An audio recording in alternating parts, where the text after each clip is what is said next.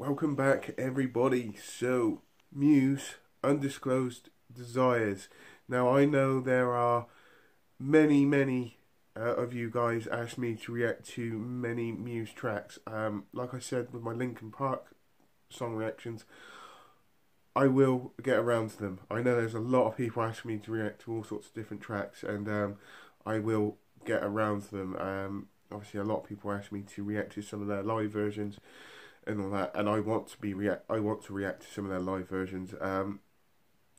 Obviously, my original plan this week was to put out quite a fair few videos so I could have the weekend off, but where I've got this cold or lurgy, whatever, it's kind of messed that plan up. But unfortunately, if I still feel as bad as what I do right now, I won't be going anywhere tomorrow or over the weekend. I'll be just relaxing and trying to recover from this because it's pissing me off. Really is a big bugbear for me today, this cold. Anyway, so going on to this track, done a little bit of research on this. Also got told that this is the first track where Matt doesn't even play the guitar or even the piano. Done some research on the lyrics as well. Not 100% sure if this is the first time listen. The title is familiar to me, but I don't know if I've heard it or not. So I'm just going to press play. Here we go.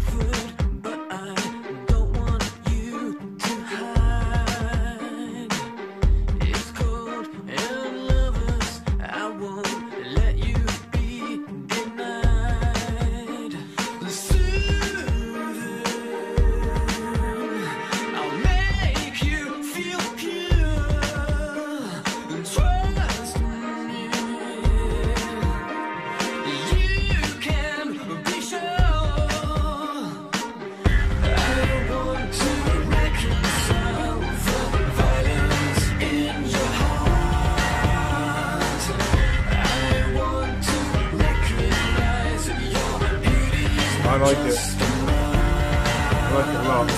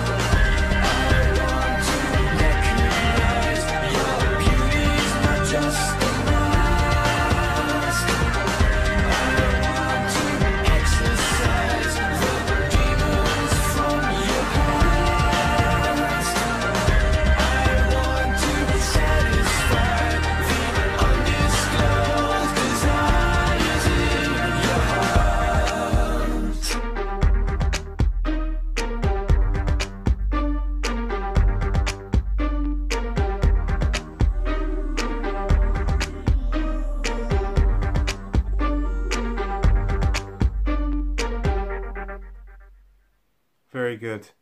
Very, very good indeed.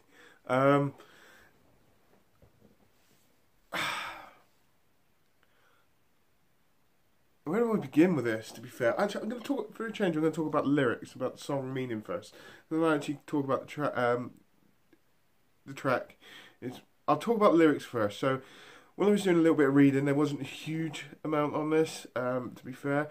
But apparently I was reading that Matt was saying it's actually quite a personal song to him. Something to do with him and his girlfriend. It didn't really give too much away after that, to be fair. With the unclosed, there's a line in there saying undisclosed desires of your heart. And there's so many.